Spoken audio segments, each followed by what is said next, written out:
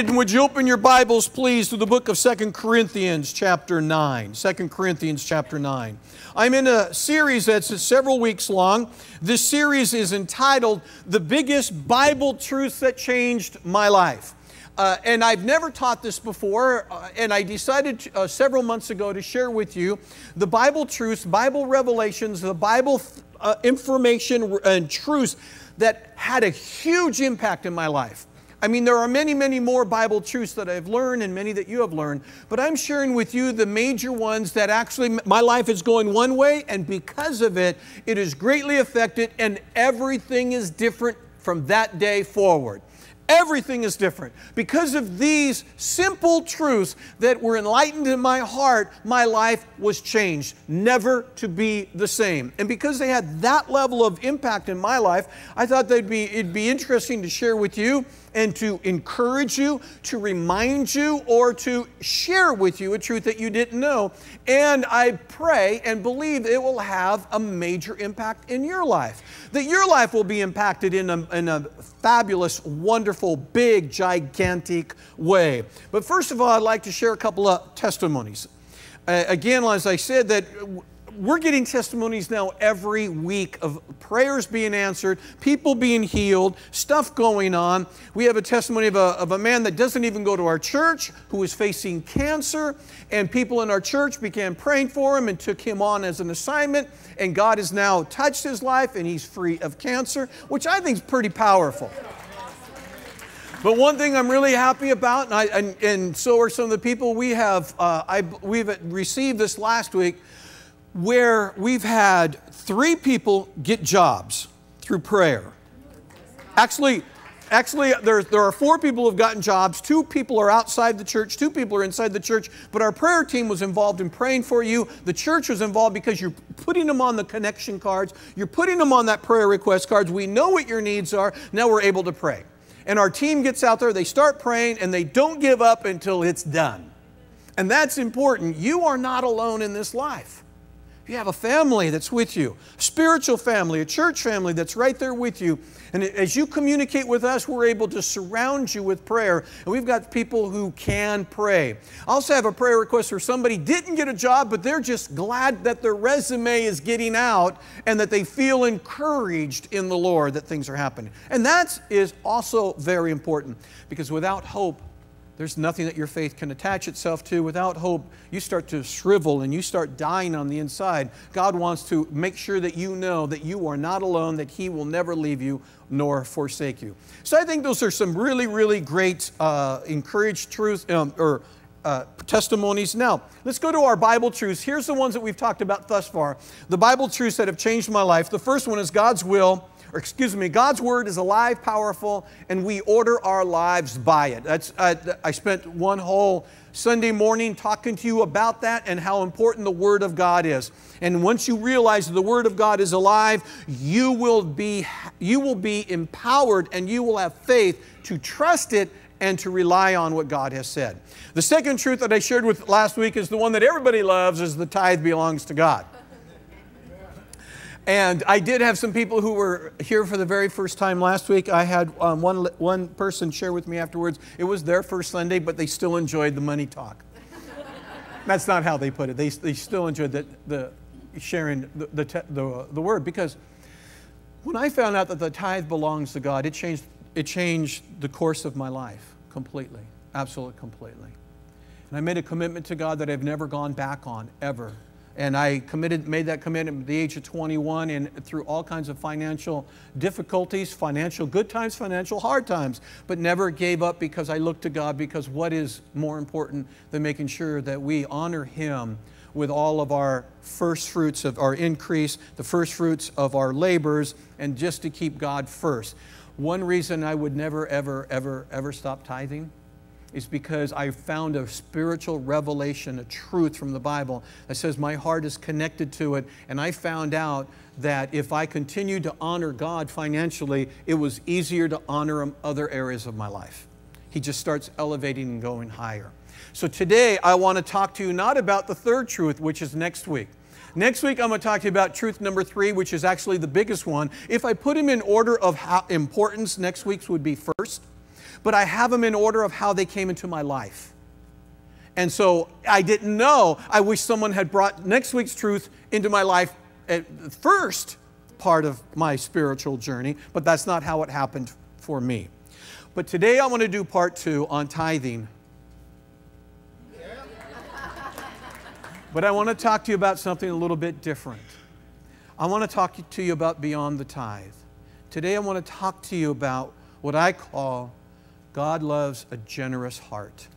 I want to talk to you about just generosity. Just want to talk to you about the spirit of generosity, the spirit of being a generous person, just the spirit of being kind and generous and how God loves that. I connect it to the tithe belongs to God. Before I do that, I want to give you an update on a couple things. I had several questions, several emails came in this last week about last Sunday's message, which I thought were awesome. I thought they were great questions. I answered them in the email, but I said I would like to address them publicly as well without naming the person or the situation. I'm going to, give it in a general question format so I don't identify anybody because I wouldn't want to embarrass anyone that's asking a question unless they're saying, you may use my name. I wouldn't. Anyway, let me first give you an update on the lottery winner I told you about. Okay. I told you about last week's lottery. I happened to play golf the next day with that pastor. And so I was asking about it, and I got some updates, so I need to correct the story a little bit. He came to me and he was telling me a lot more information about what's happened. And so this is what's taken place. This is a friend of mine, for those who don't know. He pastors in Southern California, and he's not local. It's not even in Orange County. But someone in his congregation won the lottery a couple months ago, California lottery, $185 million. After taxes, he took the cash. He walked away after obligation to Uncle Sam with $85 million. $85 million. He said on TV that when they asked him about, I also found this, I've been told that California has a disclosure clause or something, a law that if you win the lottery, you have to disclose yourself. So in case that happens, come to me right away anyway. I'll tell you what to do. But here's what took, the man said on TV, they asked him a question, what do you do with all the money? He goes, I don't know yet, but the first thing I'm going to do is give the church a lot of money. So he said. And so my pastor saw that on TV, my pastor friend. He saw that on TV. The man hasn't given any money yet to the church. But it hasn't given any yet. Found out he's not a tither. And this is a great lesson. I found out that he's a consistent giver. The bookkeeper told the pastor, he goes, ever since he won the lottery, he doubled his giving. He went from $25 a week to $50.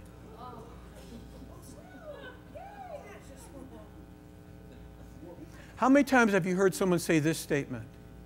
When I make more money, I will start tithing. It doesn't happen. Here's a person who didn't tithe, who came into $85 million and hasn't given any more than $25 extra a week to the church.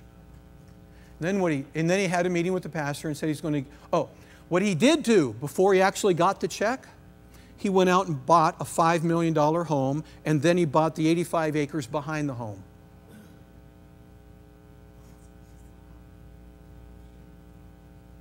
Wherever your money is, there's your heart. Wherever your heart is, there's your treasure. Wherever your treasure is, there's your heart. Doesn't matter which way you look at it, you can see where the heart is. So the man said this, that he's going to give the church a $500,000 check. But his tax advisor told him, don't do it this year. Do it January 1st because you've already paid all those taxes and it won't do you any good. So now we have Uncle Sam through the IRS and the regulations of the IRS dictating when you should give to the church. Here's what I'm saying is we're missing the point. We're missing the point. And as soon as he told me that he wasn't a tither, I understood all this guy's behavior. And I told my pastor friend, thank God you're getting the $500,000 on January 1st, which, really won't happen until second, third, or fourth, first Sunday in January or something. What would happen if the IRS told you that you cannot deduct your giving? It was not tax deductible. It's coming. It's coming. Soon the government will tell you that you will not be able to deduct from your taxes your contributions to nonprofit organizations. Will that change your tithe to the church? If it does, you have a heart problem. You have a real problem. If you're doing it for tax reasons, then your tax benefit is all that you reaped from it. Thank God you get a tax benefit from it. I think it's great, but that's not the motive behind it. That isn't the motive. Not at all. So then I got this question. Somebody emailed me and asked about because I talked about the lottery, if I was promoting gambling and that if Christians should gamble and that they thought I was saying that gambling is okay. My response, and I'd like to share, is in the Bible, I can't find anywhere in the Bible where gambling is a sin. Gambling is a recreation. Gambling is something that somebody does for entertainment. But if a person gambles their rent money, their mortgage money, their food, their utility money, in a hope that they're going to get more money, you have jeopardized the welfare of your family. Now you're sinning. If you are addicted to gambling and you continue to gamble, now you're sinning. So the Bible talks about that all things are okay, but not all things are expedient. You know, there are certain situations that you shouldn't. There are movies I've gone to that were a gamble. And I walked out thinking I lost. There are some movies I have walked out thinking I paid, $15 for that when I could wait a few more months for $1.50 at Redbox. So I grade things on whether they're Redbox worthy.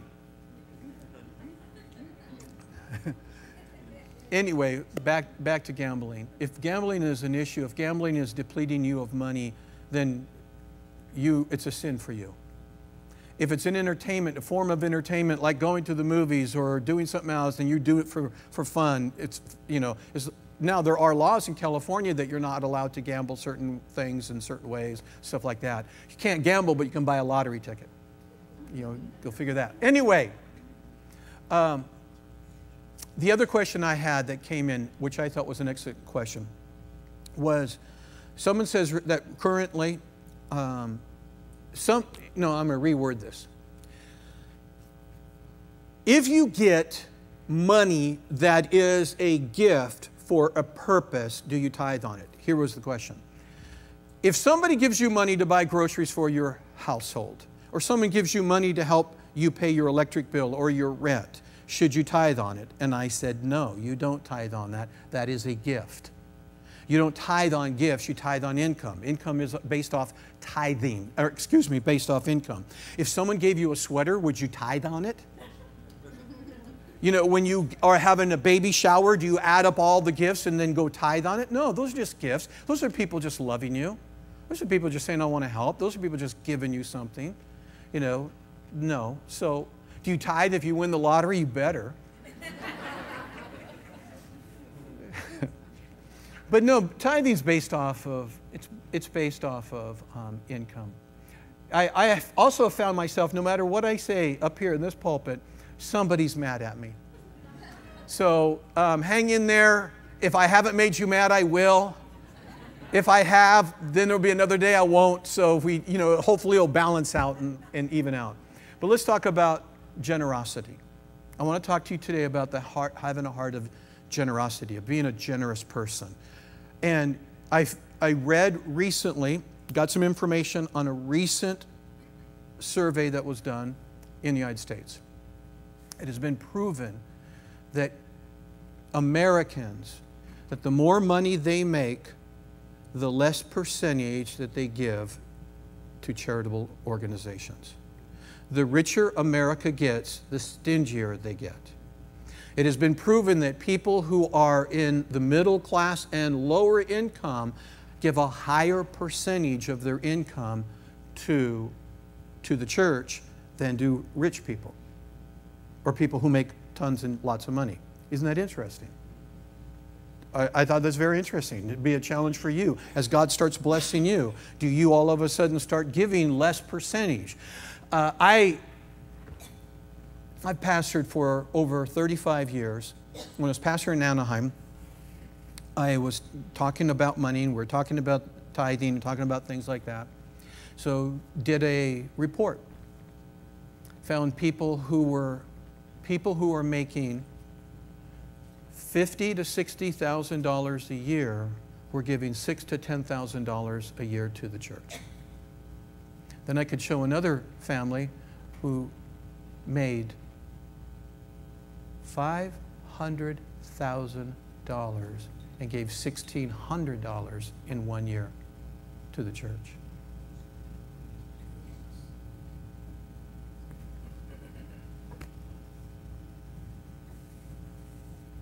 Some of you think that if you make more money, you'll be more generous. Generosity does not come from how much you have. It comes from your heart. And God loves a generous heart.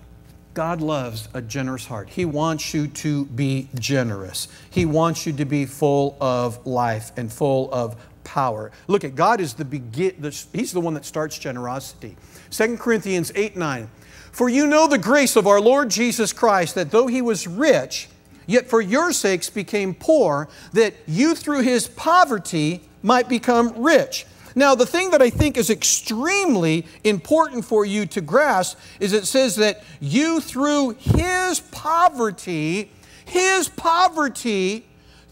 His poverty, not through His riches, through His poverty, which is grace. In other words, Christ Himself, Jesus Christ, went to the cross, paid the price for your well-being, not just spiritually, but also financially, also emotionally, also mentally, also relationally.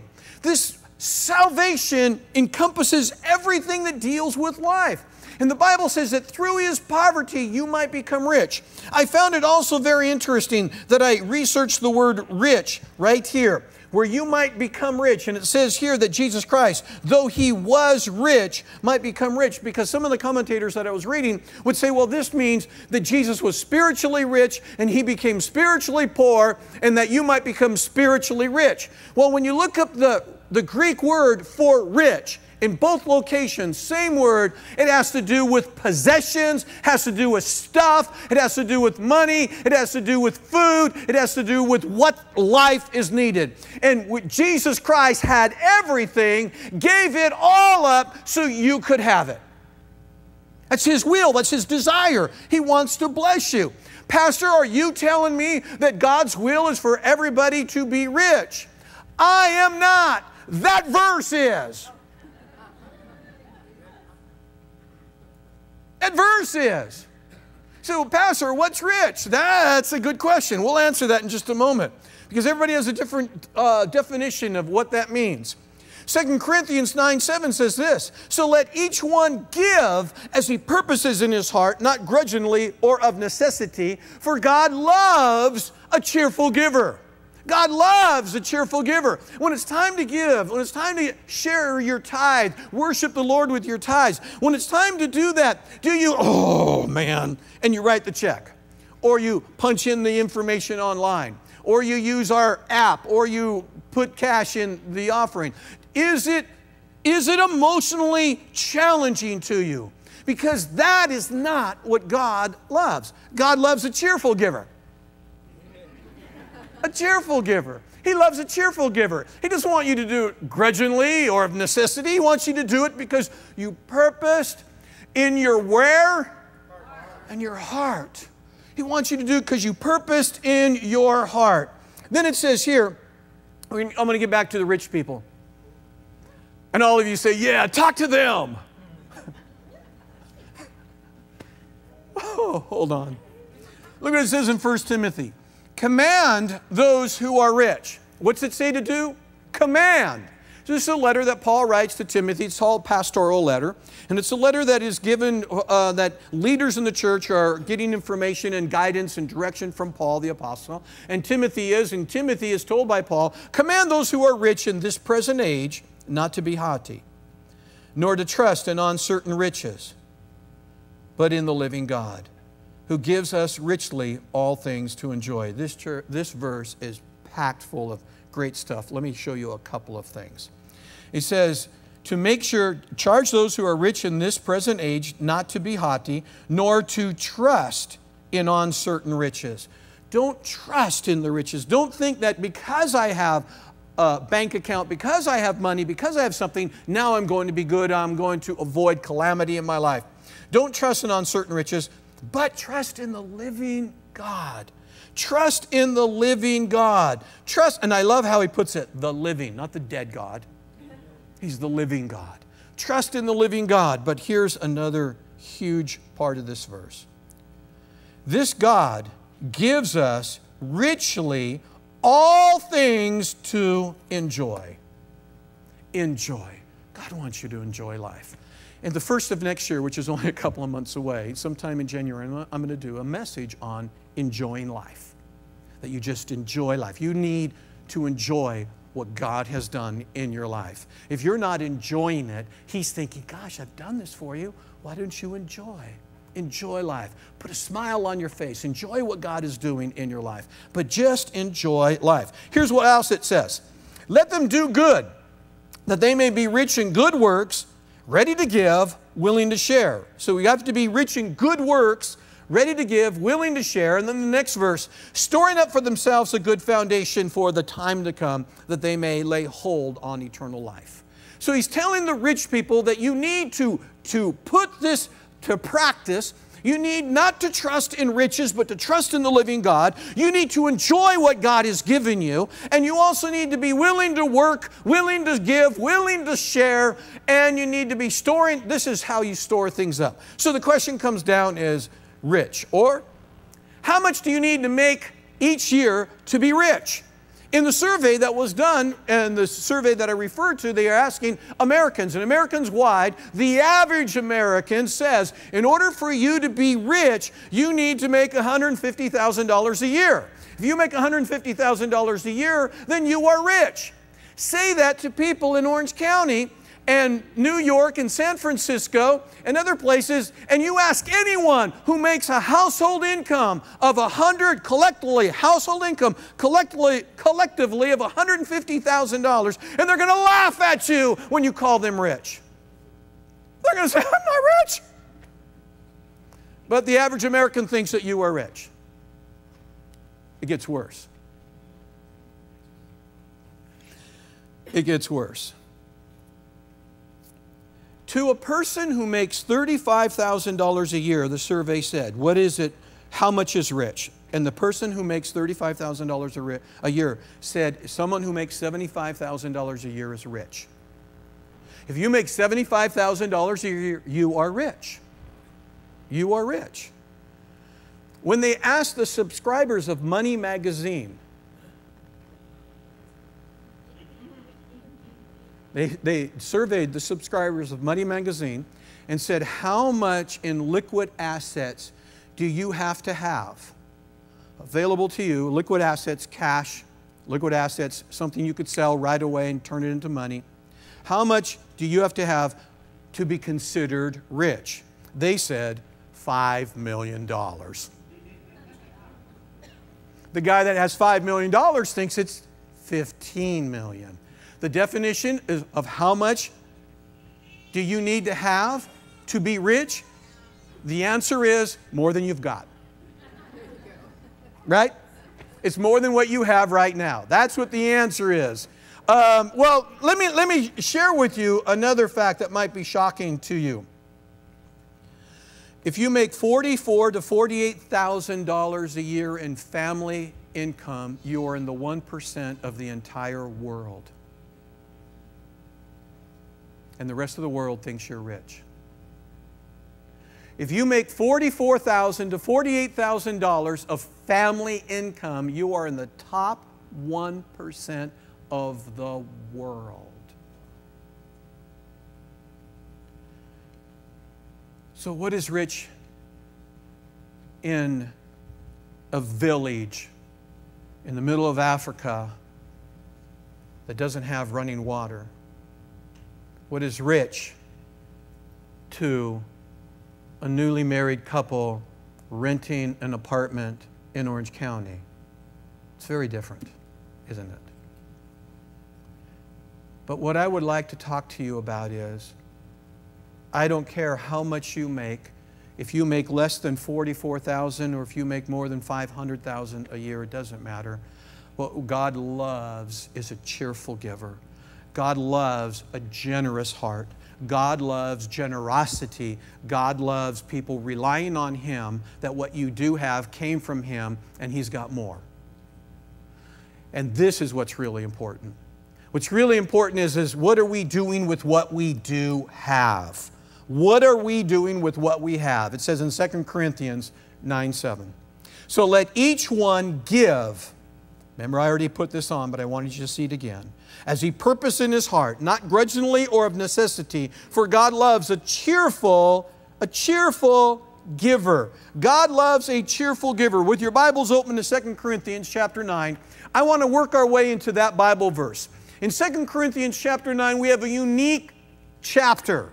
And what's so unique about this chapter is Paul is writing to the people of Corinth. As you know, that's why it's called the second letter of Corinthians, because Paul already wrote a first one, and that's right before the second one in the Bible. This one is, but Paul does something very, very unique. Paul is on a mission of raising money. Paul, the apostle, he is raising money to take it to Jerusalem to help people who are facing a drought in Jerusalem. And he's been raising money for over a year. He's on a campaign and going from city to city, town to town, village to village, province to province, and he's collecting money. And what happens is he is currently in Macedonia. And he's writing the letter of 2 Corinthians to the Corinthians and letting them know, I'm coming to you by way of Macedonia. And guess what? I've told the Macedonians all about your generosity and your willingness to give and your heart for the hurting. And they have been moved by your testimony to give. The only problem is Paul's not sure they're going to give. Let me tell you a little bit about the Corinthians, Corinth and Macedonia. UCLA, USC. You got it? UCLA, USC. Paul is on the campus of UCLA. And he is walking around and talking about how much money USC has pledged for San Diego. Because they're hurting. Okay? No, we'll get to Orange County. They've all pledged the money for the church in Orange County. All right?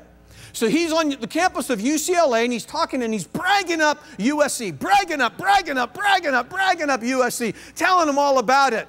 And then they're all like, oh no, they're not going to outgive us. And they've been motivated by the testimonies, by the challenge, and they start giving money on the campus of UCLA for the saints in Orange County. Paul's now a little concerned. He's actually very concerned. He's getting so much money from the people of Macedonia, who are also in a very trying economic time. The unemployment rate is very high. There's not a lot going on. They've got some problems themselves with the economy and the food distribution and some other things. And Paul is raising money in a bad economy of UCLA, bragging about USC. And so what he does is he's realized that these guys have really been moved by the challenge, and now are giving with their, and they found out, gosh, these guys are giving beyond their own ability. It can only be by the grace of God. So Paul, in his concerned state and in his wisdom, he sends people with the letter, this letter, in front of him, get over to USC. Give them this letter. And it gets to USC, and they're reading this. So here's what happens. Now we're on the campus of USC. Okay? Here's what he says. Now, considering ministering to the saints, it is unnecessary for me to write to you, for I know your willingness, about which I boast to you, of you, to UCLA, Macedonians. that Achaia, which is the province of the city of Corinth, and Corinth is the capital city, was ready a year ago, and your zeal has stirred up the majority. So he says to UCLA, USC was ready a year ago to bring the money. Paul's a pretty good fundraiser. But look what Paul starts to tell everybody. Yet, verse 3, yet I have sent the brethren, lest our boasting of you should be in vain in this respect, that is, I said you may be ready. Says in other words, I've sent this group of people to make sure you're ready, because if you're not, I'm going to look really bad. Because look what he says. If some Macedonians or UCLA come with me and find you unprepared, we, not to mention you, should be ashamed of this confident boasting. He's going to, well, you guys are going to make me look really bad if you're not ready to give this offering that you promised a year ago. Therefore, I thought it necessary to exhort the brethren to go to you ahead of time and to prepare your generous gift beforehand, which you had previously promised, that it may be ready as a matter of generosity and not as a grudging obligation. And here's what Paul says. You guys at USC told me how much you're going to give. I'm now, a year later, on the campus of UCLA, just quoting what you said. Now you better do it. You better do it. How many times have someone said in their prayer time, with their bills paid, God, I'm going to tithe. And then an unexpected bill comes, and the very first thing that they think that they should take the money from is their tithe, and never think about their Starbucks bill. Think about it. $5 at Starbucks, 5 days a week. How much is that? $25, 4 weeks in the month. How much is that? $100. $100 a month. Habit.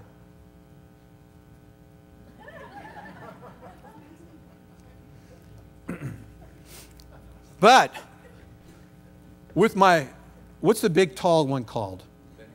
Vente? Vente. I'm holding my Vente, talking to my pastor, sharing with him, I can't tithe.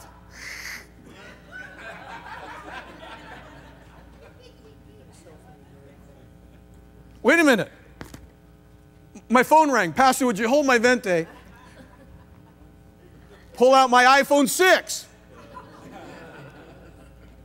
I'm not picking on you.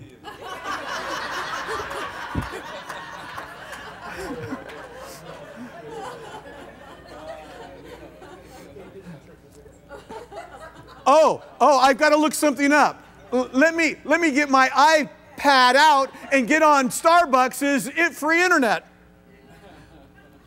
Okay.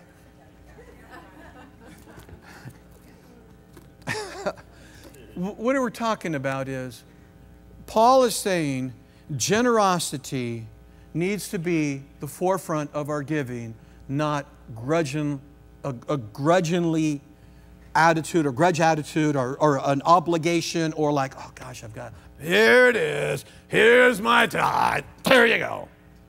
Whoa.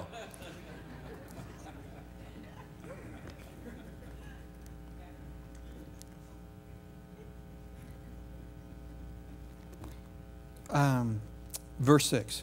But this I say, he who sows sparingly will also reap sparingly, and he who sows bountifully will also reap bountifully. Now he's telling this to USC, who's already promised to give.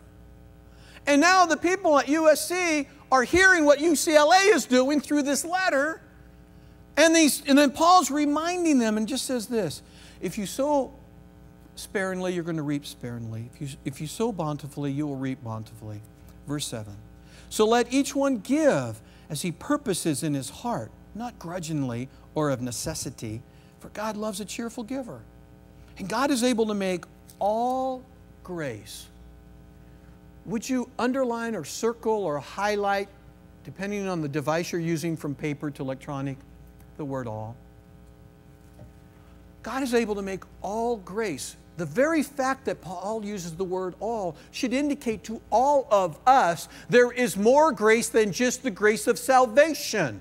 There is the grace of life, the grace of blessing, the grace of healing, the grace of prosperity, the grace that God wants to do in your life. That God is able to make all grace abound towards you, that you always having all sufficiency in all things, may have an abundance for every good work. Let me tell you what this Bible verse is not saying. This Bible verse is not saying that it is God's will for you as an individual to give money to every good work in the world. You do not have enough resources, nor does anyone on the face of the earth have enough resources to do that. That is not God's intent. That you would give to everything that comes your way. But what His intent is that you would have all things, that you would have life's essentials, that you would have God's blessings in your life, and that you would have what is needed to give to the good works that are connected in your heart. What are the things that just resonate inside you? What is it that you want to be involved in? What is it that God's burning in your heart? What missionary, what work, what Girl Scout, Boy Scout, what Little League, whatever else it might be. But what's inside your heart that you would even have enough for them? I know some Christians I've never seen at work. I have watched this through the years, and this would definitely be on my list of the mistakes, the biggest mistakes I've watched Christians make. And that is to divide the tithe. That is, I'm going to take my tithe and I'm going to give it here and I'm going to give it there and I'm going to give it there, I'm going to give it here, I'm going to give it here. The reason God said to bring it to your storehouse, which is your local church, whatever place that you are worshiping, that place that you have connected and is called home, the reason is because He wants you to have no control of it. He wants you to offer it. He wants it to be an offering. He wants you to give it, where you are now holding on and saying, well, I'm going to give some over here, and I'm going to give some over here. I'm going to give some. There's no place in the Bible that says that we're supposed to do that. There's no place that indicates that we're supposed to divide it up. But what it does say right here, according to this verse, that there would be enough grace that if I have it in my heart to give to this organization because I have a passion for this organization and I want to see this organization do something, that I would even have for that. I will have something for them, that God would give me the grace to give my tithe and to give to this. Which means, Pastor, are you saying we've got to give more than our tithe? Absolutely. I believe that the tithe is the beginning of where we all start and that we're supposed to move up to that. I had a testimony from a year ago, someone in our church who said they felt challenged by God to take their tithe from 10% to 11%. They went to 11% and within 60 days got a pay raise. Within another 30 days, something else happened. And then another 30 days, something else happened. And they made it, they're tithing, and budget their life around that, and then they moved it and challenged themselves to 1% more. That was starting into, okay, now I'm moving into offerings. I'm moving into a generous heart. I'm moving beyond just what God has said that we should all be doing. I want to go beyond the all with the average. I don't like being an average Christian. I want to be a good Christian. I want to be a strong believer. I want to be a disciple. And so he says here, verse 8, and God is able to make all grace abound towards you, that you always having all sufficiency in all things may have an abundance for every good work. As it is written, listen to this, as it is written, He has dispersed abroad, He has given to the poor, His righteousness endures forever. Well, we're quoting from the Old Testament, but what's so important is God Himself has dispersed abroad, which means God has already planted in your future opportunity for divine seed planting. Or God has you plant seed in different ministries, in different lives, in different families, different people. God asks you to be generous. God asks you to touch the people who work for tips. You know, there's a lot of people who they work for tips. And I've had several of our children who they've had a job where they're relied on, their entire income is relied on that tip. Now, if that server's doing something well, that person is doing something well, then let's acknowledge that. Let's do that. And let's make sure that that takes place, that this is their life. And let's not say, well, gee, you know, I can carry my own bags. The guy just needs a couple of bucks. And we come to the person on the street corner. And people have that. I remember I had a men's group, that topic came up, and it was heated discussion. It was a very heated discussion. People have very, very strong opinions about people sitting on the corner and asking for money.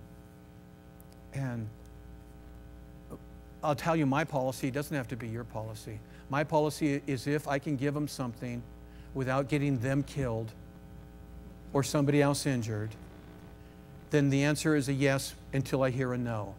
And there have been times I've come up to the corner and I felt like in my heart, no. And I don't know why. I don't have to guess. I don't know if my safety was involved in that. I don't know if someone else, or if God just saying, no, you're not helping this person. But we should be learning to hear the voice of the Holy Spirit. We should be in tune with the Holy Spirit. We should be able to hear the yes or no, that simple, that fast, that quick. Coming down the freeway off-ramp, see the guy, Lord, you want me to do anything? The Lord says, no, don't. Okay, keep on going, drive. In fact, it's green light, please don't stop.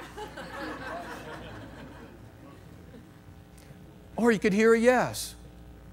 But let's just listen. Let's just be open. Let's just think. Let's just move into a place of generosity. And he says in verse 10, look at verse 10. Oh, I forgot to tell you what verse 9 says. He has dispersed abroad. I told you that God has already put into your future places that He's going to bless you because you give. Places He's going to bless you because of your generosity. This entire chapter is just on generosity.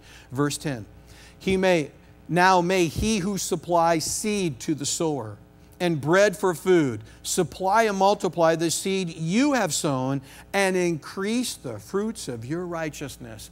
Whoa! Paul's writing from UCLA to USC. He's going and he says to you guys at USC, how many USC people in here?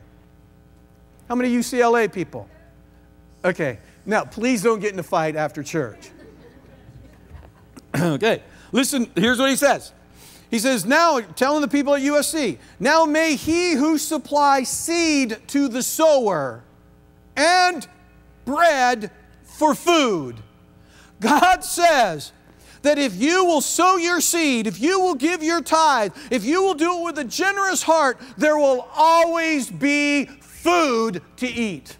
There may not always be a new iPhone. There may not always be the newest Mac. There may not always be the newest Android phone. There may not always be the newest car, but there will always be food. You following me? He is not asking you to give that you may consume after your own lust without any check and balance and spiritual growth. He's asking you to give because He wants to make sure you're always eating. He wants to make sure that you are provided for. He wants to make sure that as you are generous, generosity is provided to you. And He says, now He who supplies seed for the sower, that's you, and bread for food, that's you. So you've got both. You've got both in your purse, both in your wallet, both in your bank account. You've got both. Every single paycheck. What that paycheck is, it represents seed to sow and supply to consume. You've got both. God has given both of it to you. When we choose to give it all away, we will starve and die. When we choose to consume it all, we will dry up spiritually and we'll be challenged in other areas of life. He wants us to do both. It's right here. He would like us to move out into both areas. Verse 11.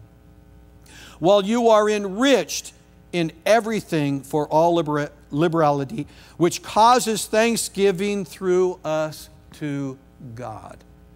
And the rest of the verse continues to say the same thing again and again and again. This, your generous heart produces thanksgiving to God. When you are at a restaurant, and the person serves you and you give them a generous tip. It is, and you don't have to give them a tip plus a track. Do we use those terms anymore, tracks?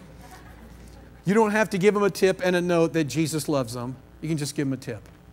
You don't have to stand up in the restaurant and yell, I'm a Christian and I'm giving a big tip right now. You don't have to do that. But what it does in the world of the Spirit and the atmosphere of the community and in this country, it puts this shield around people of there's generosity. There's generosity. There's generosity.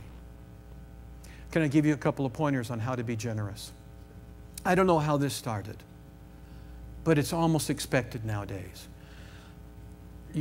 You take an elementary school teacher, junior high school teacher.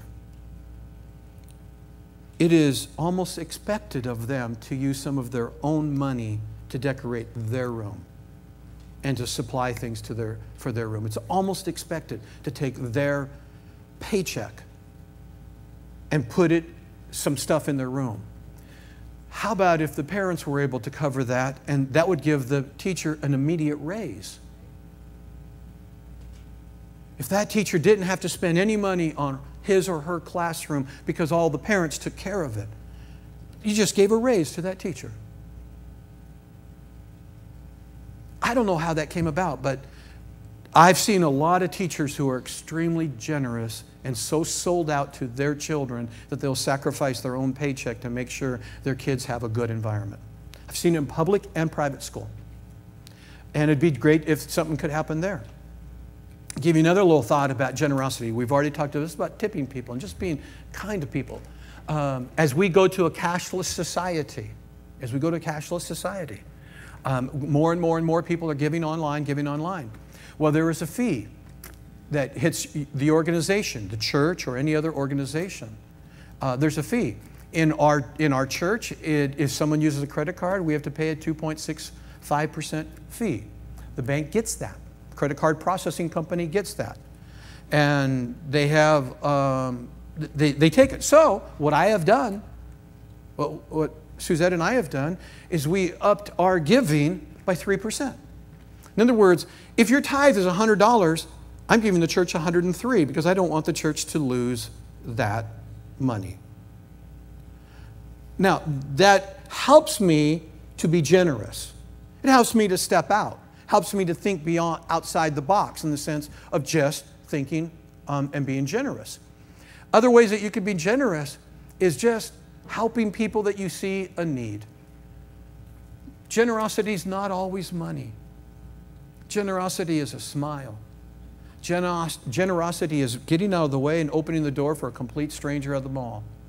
Generosity is being aware that you're not the only person on planet Earth and everybody revolves around you. Generosity is being aware that there are other people, there might other people be in need. Generosity is also seeing somebody that you could tell. You feel in your heart, you see a complete stranger at the mall or at the park or at a Little League game or soccer or something complete, but you feel like, how about just walking over to them and saying, I don't want to alarm you, but I have an impression that things may not be going all that great right now, and could I pray for you? Or is there anything, you have any prayer need? There's just ways that you could say it. Generosity is an attitude of the heart, and God loves a cheerful giver. God loves a cheerful giver.